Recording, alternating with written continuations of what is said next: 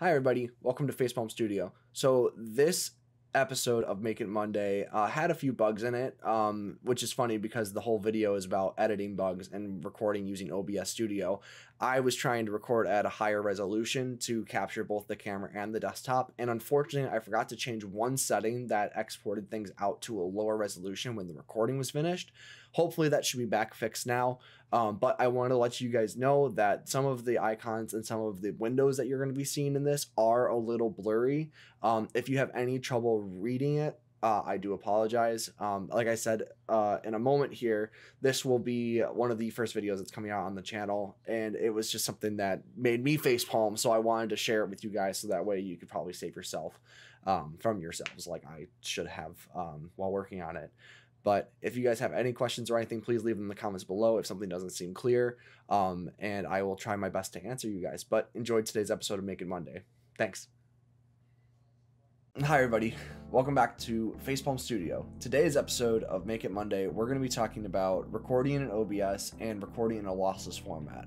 Because today, while I was working on getting the channel started, just for reference, today is the first day I'm doing any editing, recording, filming for this channel, and I was trying to get everything right, and I wanted to record in a better format so that way it worked better for the camera.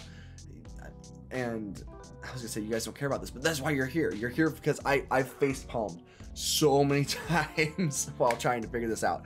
So today we're gonna be talking a little bit about how OBS works, what kinds of formats are supported, and as well as what kinds of things you can do to kind of get this working, because I struggled with it quite a bit while even just getting this channel started. And I've been recording in OBS, the StreamLabs OBS, for almost 3 years while working with Adventures in Gaming, my other Twitch channel. I'll link it below in the comments so that way you guys can watch a stream.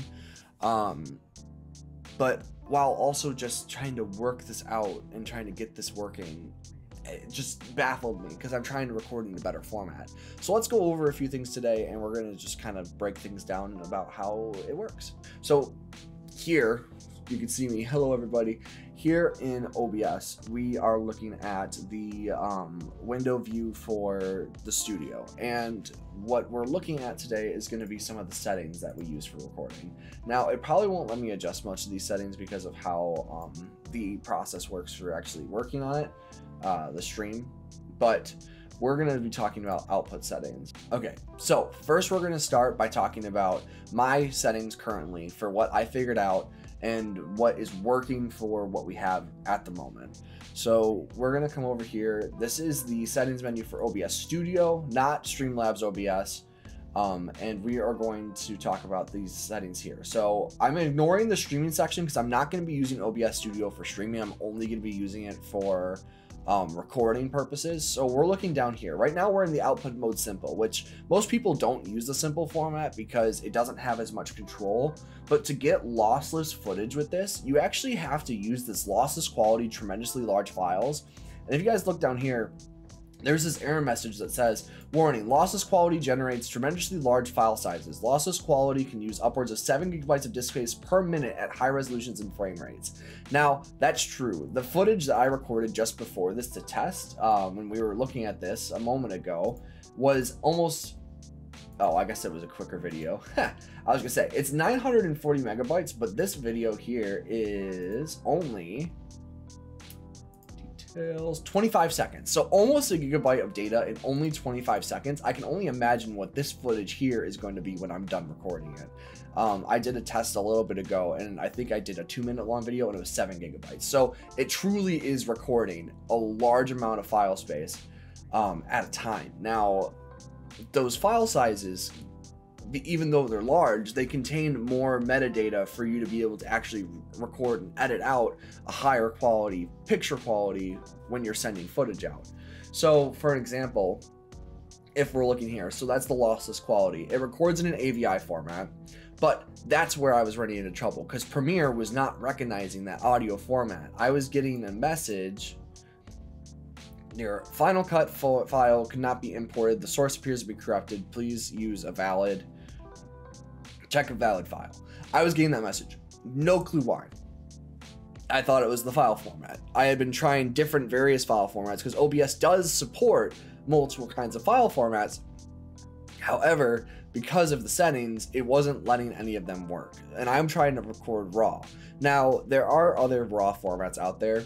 And since I'm trying to do primarily the recordings here on Windows, I didn't want to try to use ProRes or other formats to try to get this working. So we come down here. The message we're getting is unsupported format or damaged file, codec missing or unavailable, or Premiere is just only importing audio. I had all three things happen to me. So what we needed to find was that there was the codec missing for this RAW format in AVI, which the codec is how the video is translated to from video format to something that Premiere can recognize. And to find that format, I actually had to open the video up in VLC Media Player, which is what I have open here. And you go to Tools, Media Information, and then we come over here to codec, and this told me what codec to look for.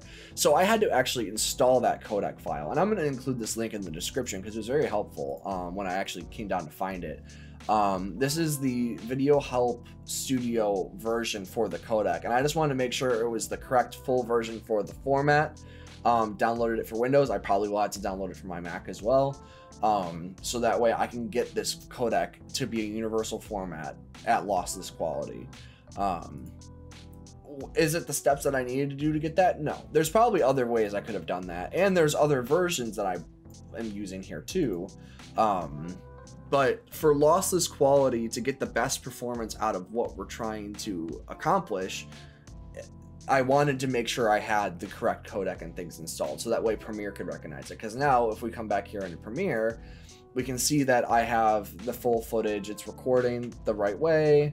And I'm able to see what the audio is coming out to. This I am recording using StreamLabs Desktop. I know I was just saying that I wasn't, but I wanted to be able to show you guys the footage. I wanted to show you guys the settings in OBS Studio, not StreamLabs, of what format I'm using for recording. So right now we're in output mode simple. I have my recording path set to my RAW settings, but these are the settings that are defaulted for simple mode. You have the same as the stream, so you can choose your encoder, choose your hardware and your presets to be able to capture at those resolutions, to be able to get the right resolution that you're looking for.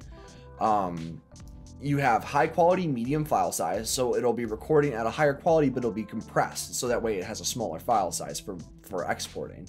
You have indistinguishable quality, which will be matching the input output, but a larger file size, so less compression, and then lossless quality, tremendously large. That is the RAW format. Now, each of these have their own settings here. For example, I can choose to record as an MP4, MOV, MKV, or an FLV for these. Those are the ones that have audio and video linked with them.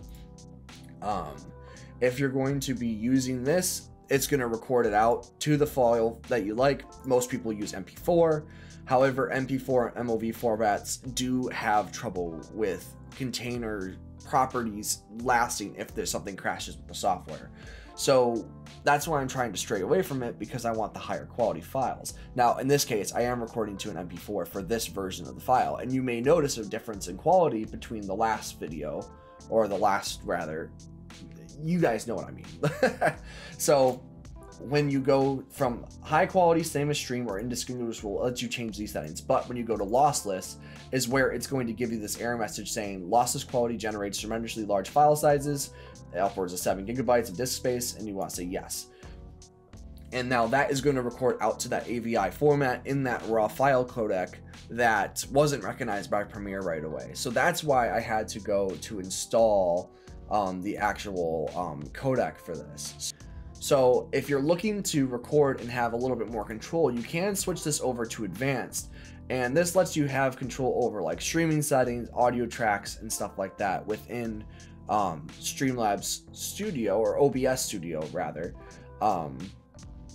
However, it still gives you all these different container formats, but some of them aren't supported by Premiere. It's probably a codec issue the same way, but I was having a hard time with it recognizing. I was going to use this Matroska format, which is MKV, which supports multiple audio tracks and different layers.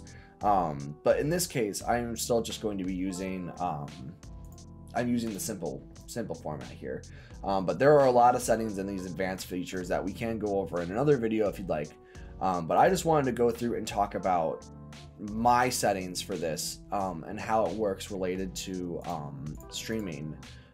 So now let me go back. We're going to take a look at my Premiere file now for me editing this, and so I can show you guys what it looks like now that we have a file format that's supported and what it looks like when you're trying to import it. All right, so back in Premiere, this is what we were looking at before with the file formats. So now we're going to see if the file that I recorded previously is supported and what it looks like a little bit differently. So we're going to double click in my media manager here, and we're going to grab the most recent file.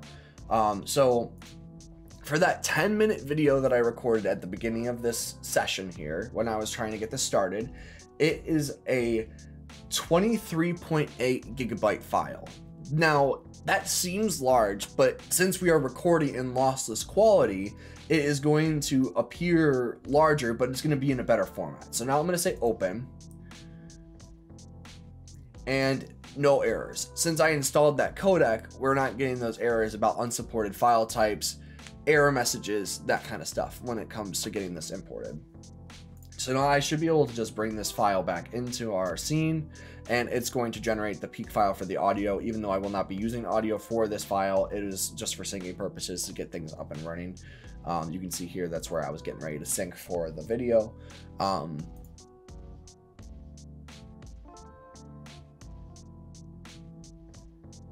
See, so it's working. Everything is all synced up how we have it here. It is dropping frames. Again, you have some limitations when it comes to scrubbing and like live scrubbing while working on here, especially on Windows. I'm going to be doing some tests on the Mac to see how this works too, and trying to see how well live scrubbing works. Because when you're working on the PC, especially with higher file formats and stuff like this, I have always had trouble with live scrubbing, where on the Mac that I've been using, I have one of the new MacBook Pros, it doesn't have as much trouble live scrubbing, so I'm interested to see how that works for you guys, and I'm sure I'll be making a video about the differences for that soon too. But I think that is probably about it for this video today. If you guys have any more questions about what I tried to explain, if it wasn't clear, or if you have any more questions about why the lossless video format didn't seem to work when you first started it, or if you have other video formats you'd like to explore and reasons why they aren't working when you're trying to export from OBS, or if you're trying to work through streaming, I'm just trying to save you guys on a little bit of pain from a facepalm. Let's see if we can get those light bulb moments working a little bit better. All right, everybody, this is where I'm going to be leaving it today. Thank you guys for watching. If you guys have any more questions about audio, recording video in OBS Studio, and editing in PremierPro, importing these raw formats or other video format types, feel free to leave those questions in the comments below. I will also be linking in the description the articles and links that I used while working on this, so that way it can save you guys from some of those pain from those facepalm moments like I had while working on this. So thank you guys for watching. We'll see you guys next time at Facepalm Studio.